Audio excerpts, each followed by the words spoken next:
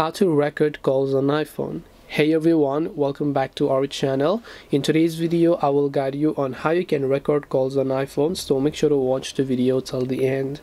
Now there are two types of calls. One is that you make from your normal phone app, which is offline calls. The other is social media calls. If you open WhatsApp, let's say, and then you just happen to go to a certain person, you call them. First thing you have to understand is that Apple does not have any sort of applications that would help you to download and record calls. But you can still record a call in one way. That is that if you open up WhatsApp and you want to record WhatsApp calls.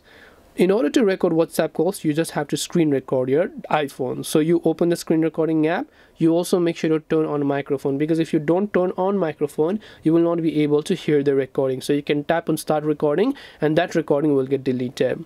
In the WhatsApp and other Facebook calls, this is going to work. But if you are using from the phone app, you will not be able to hear it, because that is simply not possible. You can't hear what that other person has been saying because there will be no audio in this case. So that's the thing you want to understand. And while there are some applications that does claim on the App Store to record the calls, it doesn't work actually. So that's just one of the downsides of owning an iOS. There's just no option to record calls. So hope this video helped you guys. If you have got any questions, feel free to leave them down below. Thank you for watching till the end of this tutorial, and see you soon in the next video.